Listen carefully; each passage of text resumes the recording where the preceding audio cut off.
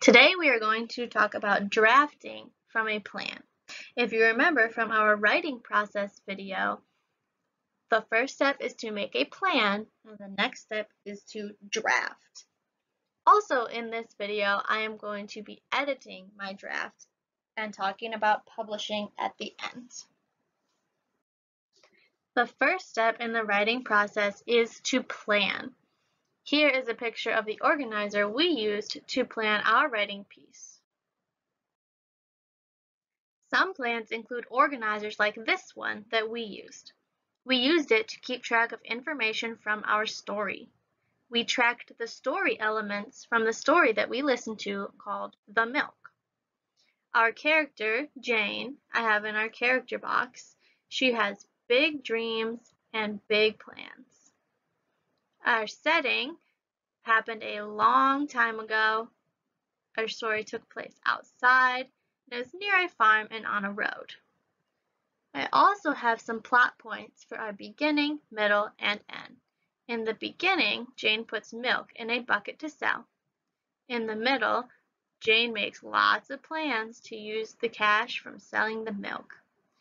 But at the end, Jane spills the milk and doesn't get any cash. So our moral of the story is don't spend your money before you get it. I included all of those pieces on my planner. Now we're going to take the information from my planner and turn it into a draft. Here I have my planner and I'm just going to start writing. I read The Milk. So there's the story that I read. I listed the title. The story happened a long time ago. So I took that right from the setting box on my planner. It was outside on a road and by a farm. So that takes care of the other two pieces of the setting, the where it takes place. The character in the story was Jane. There I am pulling from the character box. She has a lot of dreams. I'm giving a little bit of details about Jane as a character. Jane puts milk in a bucket to sell. So again, I took that information right from my organizer. Jane makes a lot of plans to use the money from selling the milk. I took that sentence right from the plot middle. Jane spills the milk. I took that from the end plot box. Don't spend your money before you get it. I included the moral of the story here as well. So there's my draft, all done. The next step that you will be completing tomorrow in your work is to edit your writing. If you remember, editing takes care of correct capitalization, using punctuation at the end of sentences, and correcting our spelling, among a few other things. We have a nice little checklist here to help us with our editing. So we're going to go ahead and edit my draft that I just wrote. The first question is, do I have a title? I have it right here, The Milk. Check. The next thing on our checklist, have I described the setting at the start? So that's asking me, did I put it at the beginning of my writing? Happened a long time ago. That was when. It was outside on a road and by a farm. That was where. Check. That is all set. Number 3 asks us, have I named and described the characters? Jane. She's right there, and she has a lot of dreams too. I wrote that, but I forgot to underline it when I was editing. Number 4 asks, do I have a plot with a beginning? There's my beginning. A middle. There's my middle. And an end. There's my end. Jane puts milk in a bucket to sell. She makes a lot of plans to use the money from selling the milk, and Jane spills the milk. Check, my plot is there. Number 5 asks, do all of my sentences start with uppercase letters? Is it capital I, that sentence? There's the end of a sentence, so the next one is a capital. The end of my sentence with a period, so the next letter is a capital. The end with a period, so the next letter is capital. The character in the story was Jane, period. My next sentence, capital letter. She has a lot of dreams, period. My next sentence, capital letter. My next sentence has a capital. So does my next sentence. And my last sentence has a capital. So check, that one is complete. Number 6, do all of my sentences end with a final mark? So this is talking about that punctuation. And in parentheses there, it shows us some examples, a period, a question mark, or an exclamation point. So we can look, and at my first sentence, I have a period there. My second sentence ends with a period. So does my third one, and my fourth.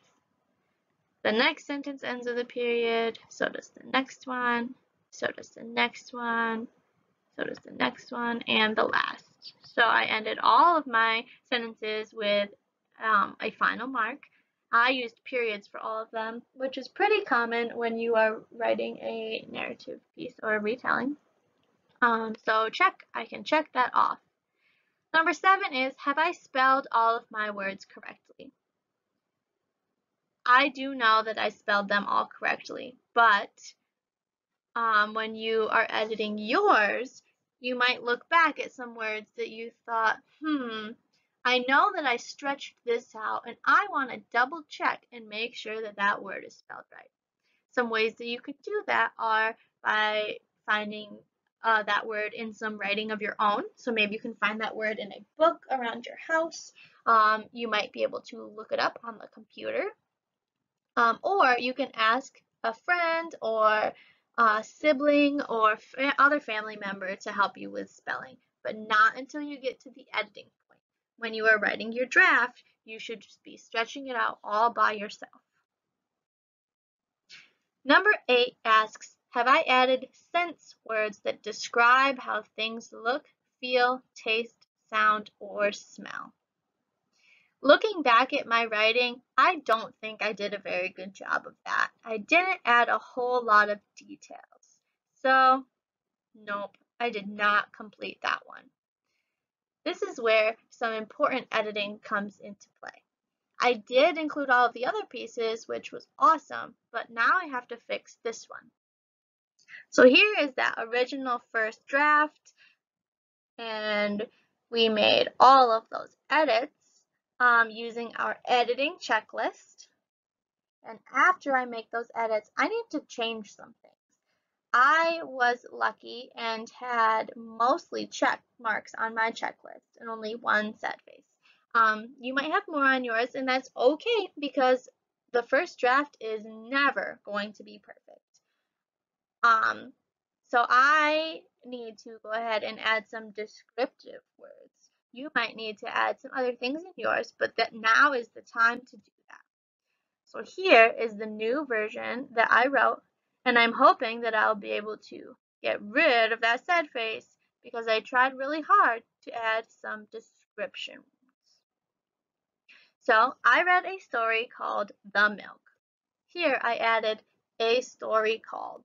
There was some more detail and information. The story took place a long time ago. It was outside on a road and by a farm. The character in this story was a girl named Jane. Here I added a girl named. It wasn't just Jane, she was a girl. She has a lot of dreams and big plans for her life. I added the second part of that sentence because that's a little more information about our character, some more details. In the beginning of the story, Jane puts milk in a bucket to sell. After that, Jane makes a lot of plans to use the money from selling milk and other things on her farm. If you remember from the story, she was going to sell the milk to buy other things for her farm first. So then she would sell those and buy other things until the very last thing she wanted to buy was a beautiful dress. At the end of the story, Jane spills the milk so she can't sell it for money. So before I had just that Jane spills the milk, so I added so she can't sell it for money because that was what she really wanted to do, and that was what ruined her plans. The lesson in the story is don't spend your money before you get it. So here, instead of just writing what the lesson was, I wrote what I was going to be saying.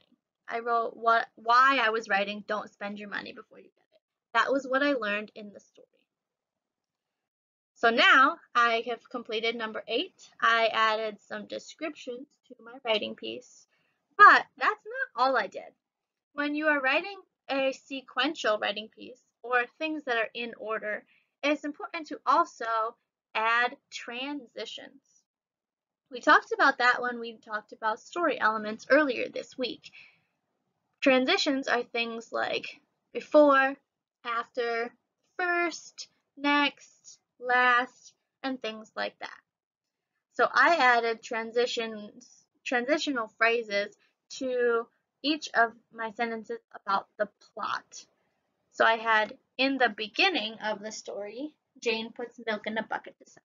So I told my readers when that happened. The next sentence says, after that, Jane makes a lot of plans to use the money from selling the milk and other things on the farm. So there's another transition. I said after that. So that happened after Jane put milk in the bucket. I added one more transitional phrase to my story, and that was in the next sentence. At the end of the story, Jane spills the milk so she can't sell it for money. So I'm giving some sequence to my writing piece and telling you what order things happened in the story that I read. I added transitions. Check. After I am all done editing, it's time to publish. I am going to take that brand new piece that I just wrote. I'm going to rewrite it. I'm going to fix all those mistakes and use my very best handwriting when I am publishing. This is my final copy that I am going to share with others to read. Happy writing!